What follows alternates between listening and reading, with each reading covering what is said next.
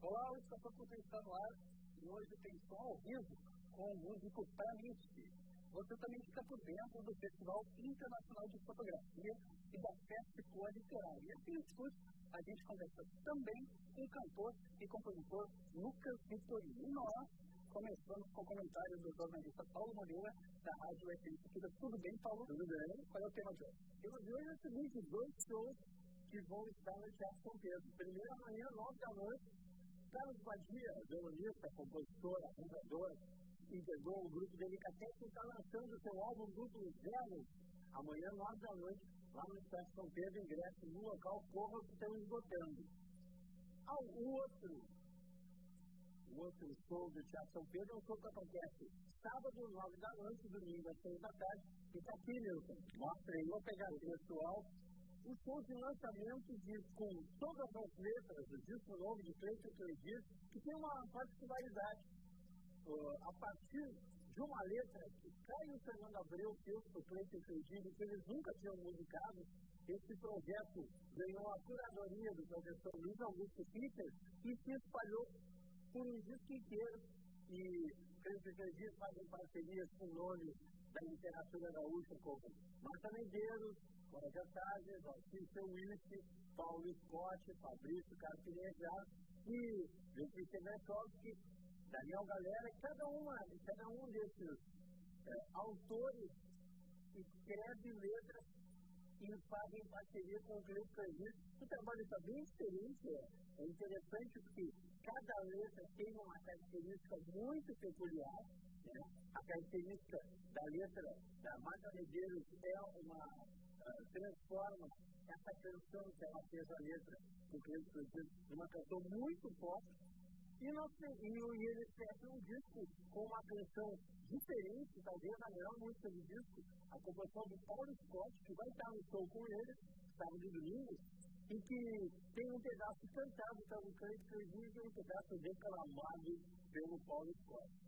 Um trabalho muito interessante, visualmente maravilhoso, disco e um documentário em DVD dirigido pelo Gustavo Fogaça. Vale a pena conferir, sábado, 9 da noite, domingo, 6 da tarde, lá no Teatro São Pedro. Todas as letras do novo trabalho do Cleiton e Cledir. Paulo, questão dessa na FM Cultura, quais são as atrações de hoje? A atração de hoje, como tem show do Carlos Badia amanhã, lançando discos zero, hoje nós vamos mostrar praticamente na íntegra esse álbum duplo do Carlos Badia, que tem um disco instrumental e um disco de canções. E a gente vai mostrar na quarta temática praticamente um disco inteiro para que você já possa curtir e depois de lá amanhã ver o show do Badia lá no TSP. Obrigado, Paulo Moreira. E até sábado acontece a 8ª edição do Festival Internacional de Fotografia de Porto Alegre, o FestFotoPoA 2015. O evento tem palestras, workshops, leituras do portfólio e exposições digitais no Museu de Arte do Rio Grande do Sul. Eu converso agora sobre o projeto com o fotógrafo Danilo que fez parte da curadoria da FestFotoPoA. O que a gente está acompanhando na edição 2015 do evento? Esse ano o FestiPoa teve algumas modificações em relação às edições anteriores. Por exemplo, ano passado a gente recebeu a exposição do Sebastião Salgado, que foi uma grande exposição. E esse ano o festival está muito voltado para a reflexão da fotografia, e esse suporte que está à disposição. O festival se destaca muito por receber diretores de grandes outros festivais pelo mundo e de outras instituições de galerias importantes também no mundo fora, que vêm para Porto Alegre para fazer as leituras de portfólios também, que é uma oportunidade que muitos fotógrafos têm de fazer com que o seu trabalho seja conhecido e também fazer com que então o seu trabalho circule em todo o mundo. Esse ano o festival está se voltando muito justamente, como eu estava falando, para a reflexão, para a discussão da fotografia no contemporâneo. Hoje todo mundo está fotografando, a fotografia está na vida de todo mundo e me parece que a gente falta um pouco de reflexão acerca desse gasto que a gente acaba praticando todo dia. A gente está vendo algumas imagens de fotografias que integram a programação do evento. Tem uma exposição virtual que acontece lá no museu e que é uma projeção de fotografia durante todo o dia, Quais são os fotógrafos que estão contemplados nessa exposição? Qual é a leitura que se pode fazer da fotografia contemporânea a partir dessas fotos? Os trabalhos que estão lá expostos, né, eles fazem parte de uma seleção, que é o programa livre, que é uma convocatória que o FestiPoa faz desde a primeira edição para que diversos outros fotógrafos possam expor o seu trabalho.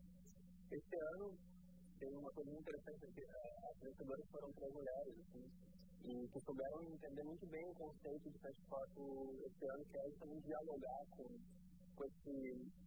essas fronteiras que a fotografia hoje, ou melhor, essas ausências de fronteira que a fotografia está realizando. Tem um outro trabalho muito interessante que é da Ana Lira, que é o trabalho de voto. Ela também vai estar lançando um livro durante o festival. Então ela fotografou diversos cartazes durante a campanha eleitoral. Esse trabalho ele foi protagonista do programa livre em 2013 e foi um trabalho que participou da Bienal de São Paulo. Então ela entende assim, que quando uma pessoa risca um cartaz de um político na rua, de propaganda, isso aí é quase como um gesto de voto, faz parte, é um tipo de voto. Né? Então ela registrou essas intervenções e publicou um livro sobre isso. Então tem algumas colagens já também, lá no Mar, na Fazenda Tamar. E vão estar começando workshops também na Escola Músico.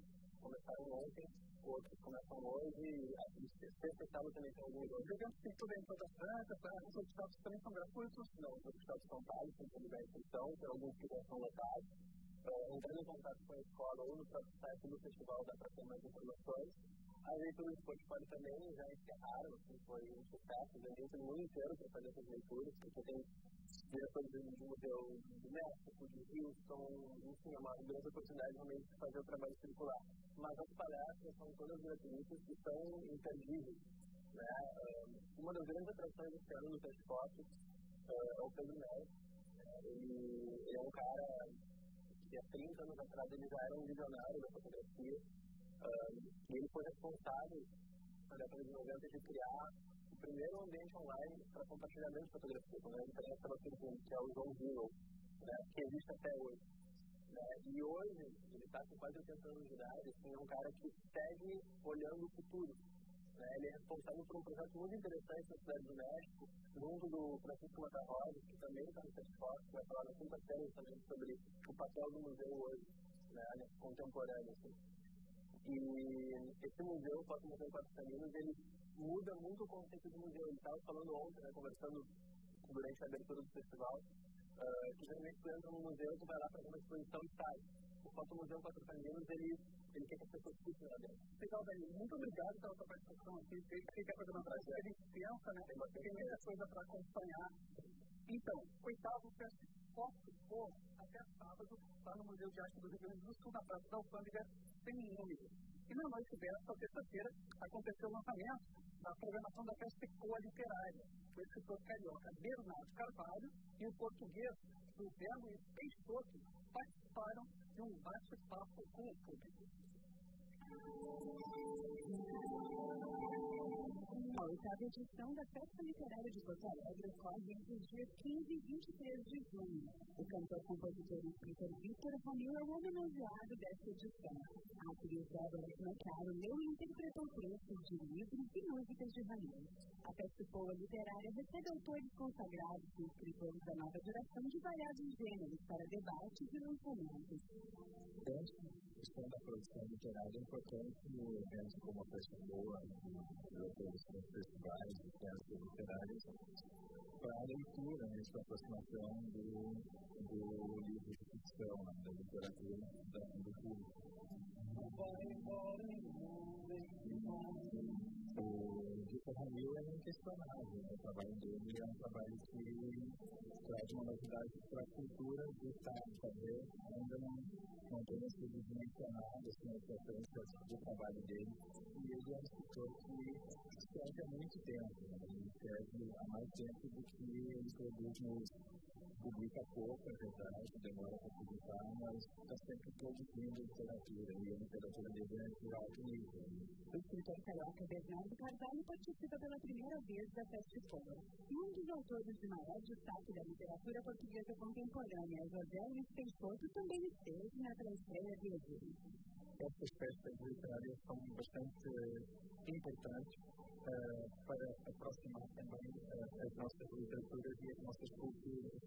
Não nós falamos a mesma língua, nós partilhamos coisas importantíssimas da nossa cultura, das nossas culturas,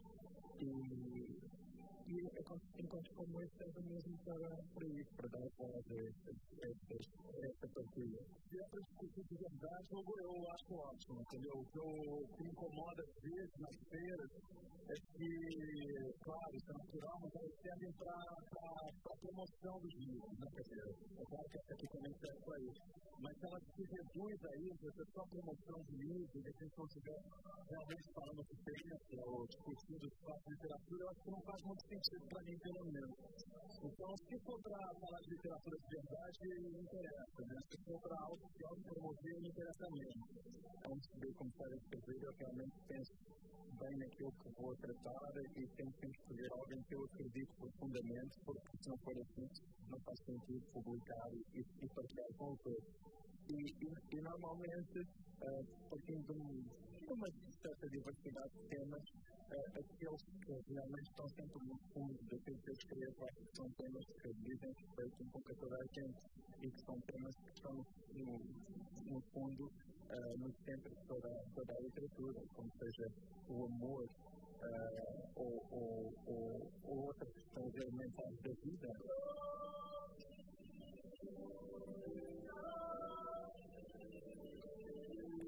E nós voltamos a falar de música aqui conosco, no estúdio, está o cantor e compositor Victorino, que apresentou o Facinão nesta sexta-feira na casa de Chá. Tudo bem, Victorino? Tudo bem. Novo trabalho aí já na roda? Isso, exatamente. Nós foi a 1º de abril, o single conceito, meu primeiro single conceito que eu levo. E esse show que eu convido a todos nesta sexta-feira é um show que reúne, então, um conceito. A canção do Acompanhe, que lançou em 2013, no final, um dos programas do Gaia, parceiro de Temos. E o show reúne essas canções e também reúne canções novas, canções que já vêm sendo trabalhadas nos shows anteriores, tá?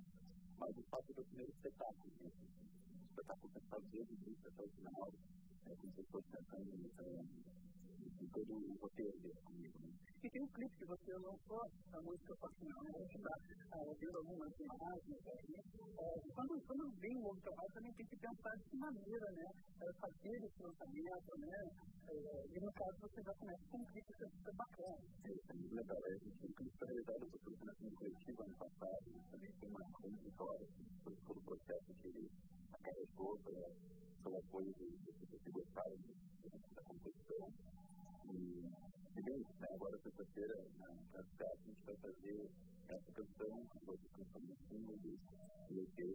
Tem um compositor gravando agora com o Tivati, grande amigo, fazer composição. E canções novas também, importante assim. Mas e a sua som na casa de teatro, participações especiais? Vai ter a Ana Luísa, agora que acabou de aparecer aí, a Ana Luísa vai fazer uma participação na música Acompanhe. Vai fazer também parte do meio de horário de uma música, com duas faltas familiares, que fez um novo arranjo, uma música do Acompanhe. Vai também ter a participação do FestiPoa, que compõe comigo há um tempo. E além dele, vai ter um novo elemento da banda, que também cumpriu, agora o nosso álbum, na produção ano passado, vai estar no guitarrista também, uma outra exploração também dos arranjos. É bem diferente, Legal, Victorino, obrigado pela sua participação aqui. Então, o Só Que Não acontece sexta-feira, a partir das 10 horas da noite, lá na casa de teatro. O Estação Cultura vai fazer um rápido intervalo e volta com música ao vivo. É um festival.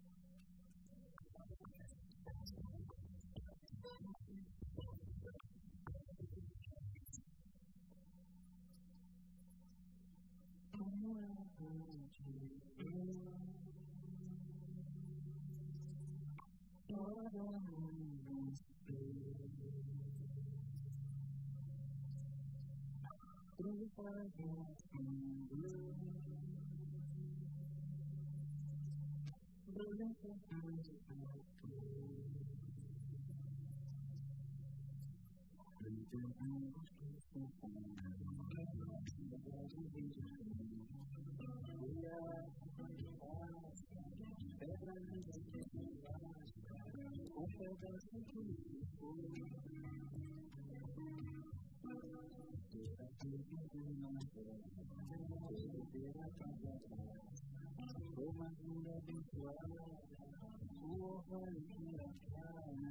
o amor que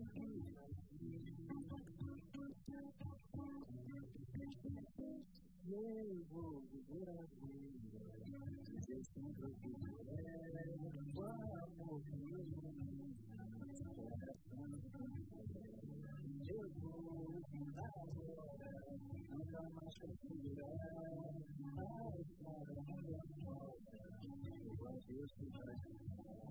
Eu vou viver a vida, dizer sempre o que vier, o amor que eu vou cantar agora, nunca mais conseguirá, a estrada minha volta, o adeus que vai.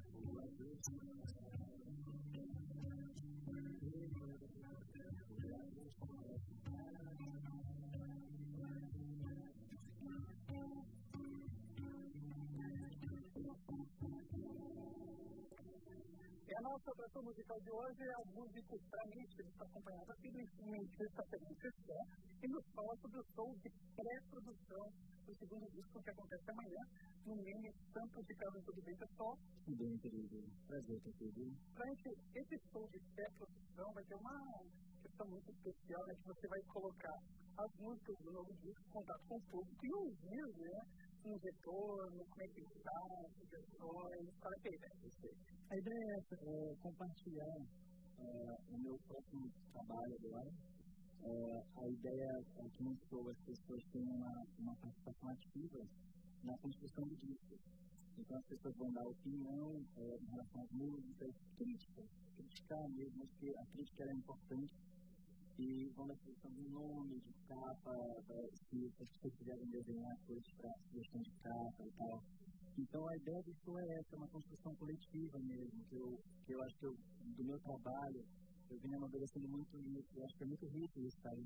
A coisa de fazer a criação em conjunto. Eu até contei feito nos últimos tempos, né, e de muitos músicos do FestiPoa Porto Alegre, com projetos como o músico de som, né, do compositor, e também o Alterar Social Clube, que é um momento que vocês, como músicos, compositores, cantores, enfim, ficam trocando entre vocês. A gente tem um projeto agora também chamado Comentário, que também são um coletivo de compositores, também que a gente está fazendo esse projeto também de troca, né? De somar para ter forças e essa troca é importante para todos nós como artistas, né?